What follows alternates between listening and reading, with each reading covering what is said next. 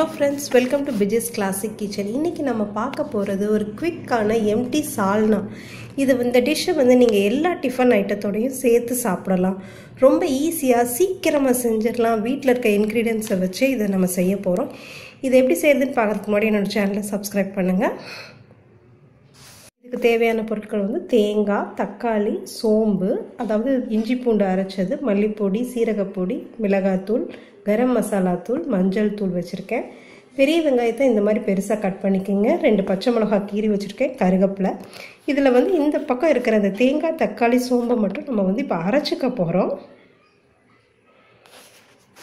பாருங்க, இந்த மாதிரி அதிகமாக தண்ணி ஊற்றாமல் கொஞ்சம் ஓரளவுக்கு கெட்டியாக அரைச்சிக்கணும். அதுக்கப்புறம் தான் நம்ம அதை தண்ணி ஊற்றி கரைச்சிக்க போகிறோம்.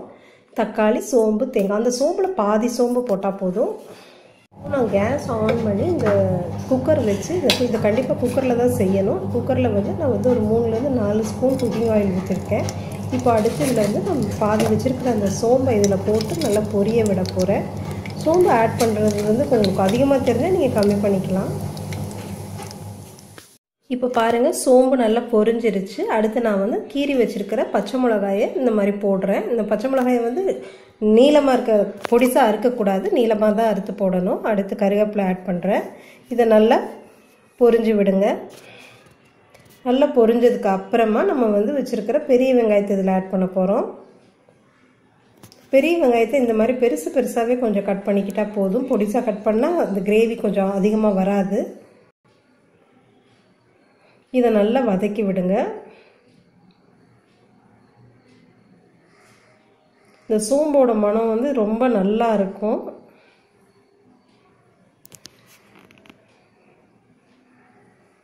அடுத்து பாருங்க, நான் இஞ்சி பூண்டு ஆட் பண்ணுறேன். இந்த இஞ்சி பூண்டையும் இப்போவே இந்த தக்காளி அந்த கிரேவி அரைச்சதை ஊற்றுறதுக்கு முன்னாடியே நான் இந்த இஞ்சி பூண்டையும் இந்த எண்ணெயிலே போட்டு நல்லா வதக்கி விடுறேன். இந்த இஞ்சி பூண்டு நல்லா வதங்கணும் இந்த எண்ணெயில், இல்லைன்னா அந்த பச்சை வாசம் அடிச்சுட்டு ஒரு மாதிரியாக இருக்கும். இப்போது நம்ம இந்த வச்சுருக்கிற இந்த மசாலா எல்லாத்தையுமே ஒன்றா இதில் சேர்த்துட்றேன். சேர்த்து எண்ணெயிலே இதை நல்லா வதக்கணும். இந்த மசாலா கொஞ்சம் கரிஞ்சிராமல் பார்த்துக்கணும். சிம்மில் அடுப்பில் வச்சுக்கோங்க. மசாலா கரிஞ்சிச்சுன்னா குழம்பே நல்லா இருக்காது. பாருங்கள், இந்த மசாலா எல்லாமே நல்லா வதங்கிருச்சு, பிடிக்கவும் இல்லை. அதே நேரத்தில் அந்த கலரும் மாறாமல் இருக்குல்ல. இந்த ஸ்டேஜில் இப்போ நம்ம அரைச்சி வச்சுருக்கிற அந்த தக்காளி, தேங்காய், சோம்பு விழுதை இதில் நம்ம ஊற்ற போகிறோம்.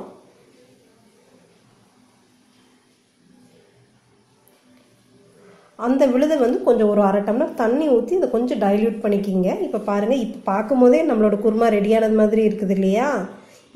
இதை ஒரு 3லேருந்து 4 விசில் விடணும். இன்னொரு 1 டம்ளர் தண்ணியும் சேர்த்து ஊற்றிக்கணும். பாருங்கள், இது இப்படி ரொம்ப நல்லா இருக்கும். இப்போ நம்ம உப்பு ஆட் பண்ண போகிறோம். இந்த ஸ்டேஜில் தான் நம்ம உப்பு ஆட் பண்ணணும். பண்ணிவிட்டு ஒரு நல்ல ஒரு கிண்டி விட்டுட்டு இதை குக்கர் போட்டு கரெக்டாக பாருங்கள். இப்போ நான் இதை உப்பு போட்டு இதை நான் விசில் போட போகிறேன். குக்கர் போட்டு மூடி கரெக்டாக ஒரு 3 விசில் விடணும். 3 விசிலுக்கு அப்புறம் இதை நான் திறந்து பார்க்குறேன். நம்மளோட இந்த சால்னா சூப்பராக ரெடி ஆயிடுச்சு. இந்த சால்னா பாருங்கள் எவ்வளோ நல்லா இருக்குதுன்னு. இதை இடியாப்பம், சப்பாத்தி, இட்லி, தோசை எல்லாத்துக்குமான சைட் டிஷ்ஷாகவும் நீங்கள் இதை யூஸ் பண்ணலாம். நான் இன்றைக்கி இடியாப்பத்தோடு வச்சுருக்கேன். இது பாருங்கள் எவ்வளோ குவிக்காக நம்ம ரெடி பண்ணிட்டோன்னு. இதை கெஸ்டெல்லாம் வரும்போது இது ரொம்ப யூஸ்ஃபுல்லாக இருக்கும். மார்னிங் டிஃபன் மாதிரி ஹரியான நேரத்தில் இந்த சால்னா உங்களுக்கு சட்டுன்னு செஞ்சிடலாம். சால்னாவை எல்லாரும் செஞ்சு பார்த்துட்டு எனக்கு கமெண்ட் பண்ணுங்கள். என்னோட சேனலை சப்ஸ்கிரைப் பண்ணுங்கள்.